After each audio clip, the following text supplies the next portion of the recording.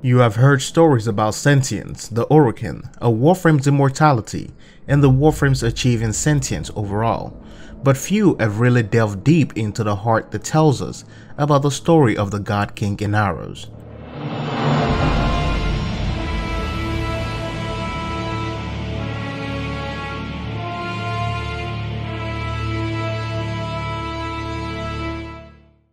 In times of peace and war, desperation still always finds its way, and this time, the Orokin once again revealed their true potential.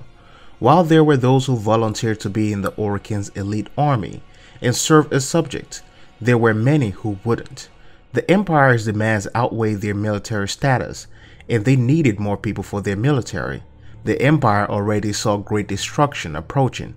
To increase the numbers and the masses, the Orokin started abducting individuals from their homeworlds.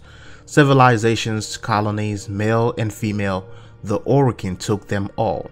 They would send an army of Dax soldiers, all to be led by Warframes, and in this time, the Warframes were beginning to become the pillar, the forerunners of the Empire.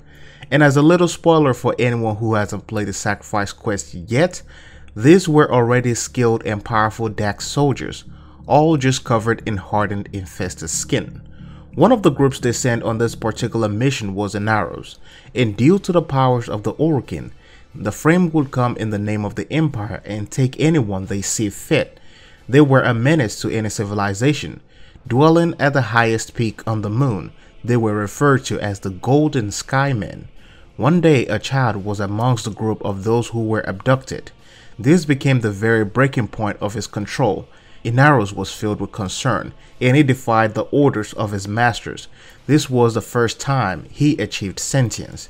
How could anyone take a child, and perhaps he saw what would happen to them? His actions became part of the wave of Warframes like Rhino going mad in the lore. INAROS decided he would take the child back to his family, but no good deed will ever go unnoticed. INAROS was never going to be stopped, and like an omen of destruction, the Warframe tore into the heart of a legion. Hand and feet, it became the embodiment of rage. Everyone he faced was given a deep usher into the afterlife. It was perhaps the biggest battle he ever fought. In time, INAROS returned the child and brought him back to his people.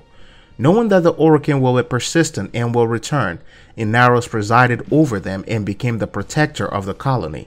It would destroy every weapon the Orokin unleashed against him. That was until the Orokin sensed the infested. Due to its volatile nature, it was very hard and it was a difficult plague to vanquish, a hard element to take. INAROS fought in an unseen godlike manner.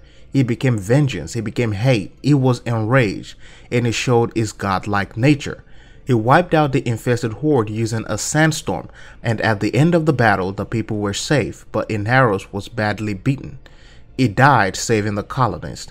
This was his own path to the afterlife, and to show respect to his deed, the colonists separated his body into different vessels to make sure that no grave robbers will take what is left of him, and they erected a mighty statue in his honor. INAROS achieved sentience, defied his masters. He was brutal, so powerful. The Orokin had to send infestation after him. But what do you think about INAROS and the quest of this Warframe defying the Orokin, him achieving sentience and being a god to many? Feel free to share your thoughts down below and let me know what you think. Thanks for watching this video. Hope you find it interesting. I'll see you in the next one.